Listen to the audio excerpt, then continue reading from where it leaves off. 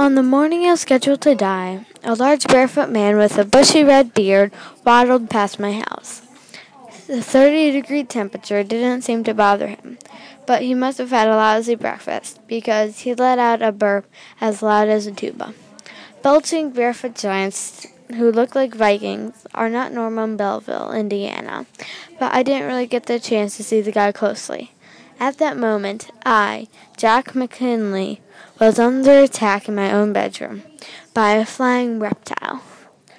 Could have used an alarm clock, but I've been staying up late for my first period math test, and I'm a deep sleeper.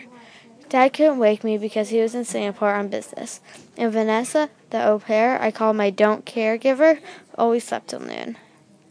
I needed a big sound, something I possibly couldn't sleep through.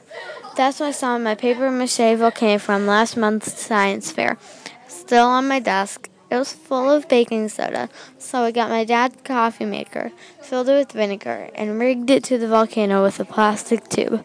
I set the timer for 6:30 a.m.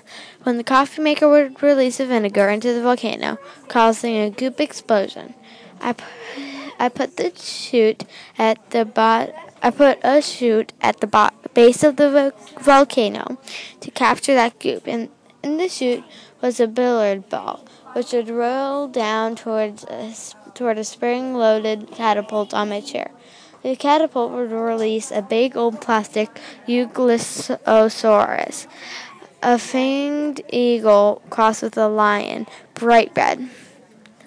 Bang! When that baby hit the wall, I'd have to be dead not to wake up. Foolproof, right? Not quite. Around 6:28, I was in the middle of the nightmare. I'd had this dream way too many times before. Me running through the jungle in a toga, chased by snarling, drooling, pig-like beasts, whose screeches filled the smoky sky. Nice, huh? Usually awake from this dream when a gap in the earth opens beneath my feet. But this time I fell in, down into the darkness, to my death.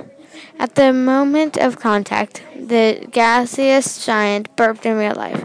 The sound woke me up. The coffee maker volcano alarm went off, and the Euglossaurus whacked me between the eyes, which, in a nutshell, is how the worst morning of my life began. The last morning I would awaken in my own bed.